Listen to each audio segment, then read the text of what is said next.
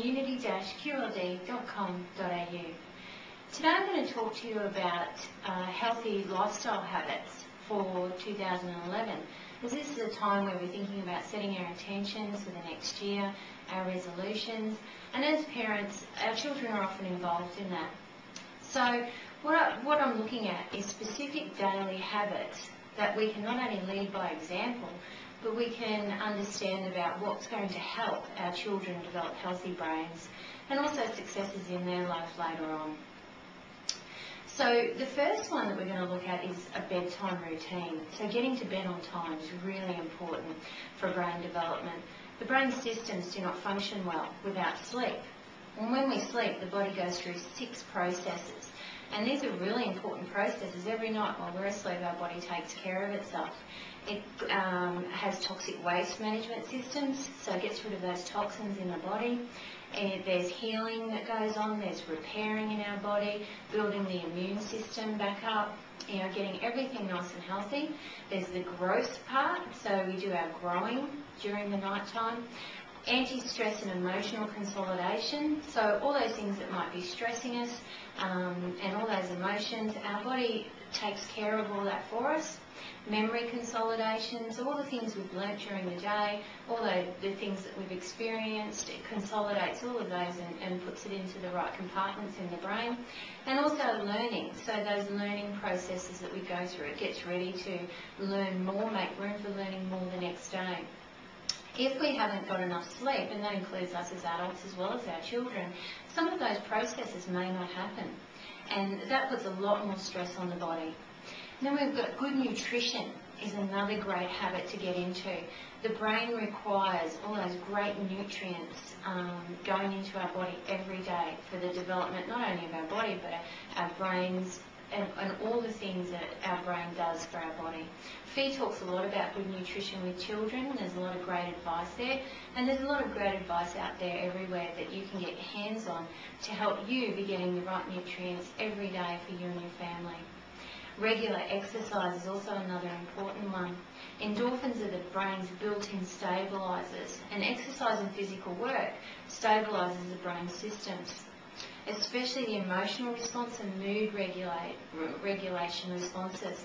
So, especially with teenagers, they seem to do less exercise, but at the time when emotions are high, all different emotions, positive and negative emotions, that mood regulation is really important.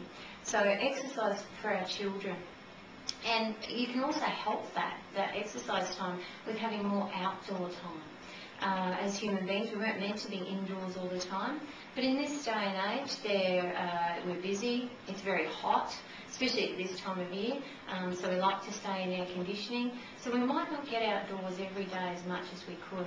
That connection with the earth, running around in your backyard with no shoes on the grass, those things are very beneficial for people, and especially children. The ability to run, if there's no running in the house, but when you're outside you can run and work off all that energy, get the exercise, but also breathe in some fresh air and be running around. Regular jobs and responsibilities, very important for children. So teach your children how to work. Work keeps a child connected to reality, to the reality of life. Teaching children by example how to work helps the brain develop normally. So having a good work ethic yourself is really good, and encouraging that in your children. So whether it be jobs around the house, or when they're old enough, suggesting that they get a part-time job is important because it gives them the opportunity to learn to work, and that is crucial. Children who never work seem not to, studies have shown, mature at the age-appropriate rates, and also be that more mature adult. So that work ethic is really important to tie in for your children. And with that, make sure that privileges come with responsibilities. So we know that with success, it quite often takes a bit of effort, and sometimes a lot of effort. So we can teach that to our children and keep them again connected with the reality of life and what life requires for success. So with the responsibilities and the jobs that they do and playing their part in the family, tie that in with their privileges. so that they start to learn that with every effort there comes a reward. Limit exposure to any violence if you can. There's many, many forms of violence around that children see. Violence in the environment, TV, media, video games, movies, and repeated and continual exposure actually does reprogram the child's primitive brain. So they might accept things into their reality that might not be beneficial for them. So have a look at that and look at what exposure they're getting, and just see if you can limit that so that they don't act out on something that they think is part of their reality or they think is normal. And then we're also going to look at simplifying. Simplify your life and your family's life. We tend to be very overcluttered, overwhelmed, lots of things happening in our lives. So when it's family time or when you're in your home, how can you simplify that with regular routines, not as much clutter, not as much overwhelm, not as much happening, so that you can truly get that relaxation time and connection time with each and every member of your family? How can you simplify that? How can you cut out a little bit of technology, a little bit of overload of information, and just make things nice and simple again so that you can have a lot more fun? You have more fun when you're relaxed, and you learn more when you're having fun. Especially children, they learn more through play than what they do through work. And get in tune. And the last one for 2011 is have a look at what's important to each and every member of your family. What's important to them about being a part of a family? What's important to you about being a parent? What are the values, the general values of your family? In businesses, there are mission statements, vision statements, values, strategies. Do you have those in your family? And you can all be heading towards the goal. You can reward correctly.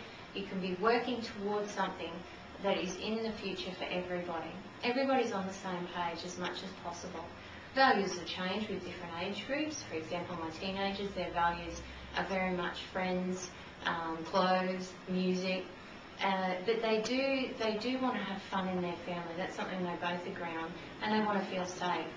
My youngest one, what's most valued to him about a family is getting fed and lots of cuddles and kisses and feeling safe as well. My values is to be able to allow my family to feel safe, to be able to provide what my family needs, and to be able to get them a good education, a stable upbringing, and a sense of self-worth. So work on what's important to each member of your family, then link it all up and work towards that. Okay, that's all for today, and thank you very much. We look forward to your feedback as always, and I will talk to you again next week. Good luck with planning your intentions for 2011, and I hope all your wishes come true. Thank you.